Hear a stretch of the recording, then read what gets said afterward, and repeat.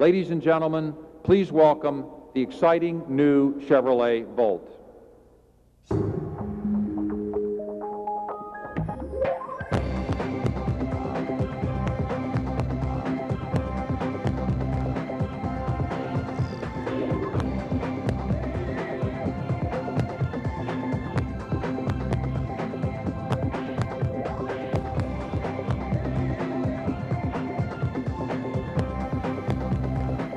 Our team has done a great job breaking through some of the tough scientific barriers to make fuel cells come closer to reality.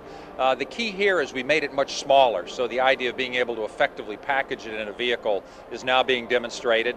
And so I think an important next step in getting fuel cells from a big idea to what we call a science project to something that we really could put on the road one day. And so this shrinking the size down, packaging it in a vehicle is an important next step for us on that important journey.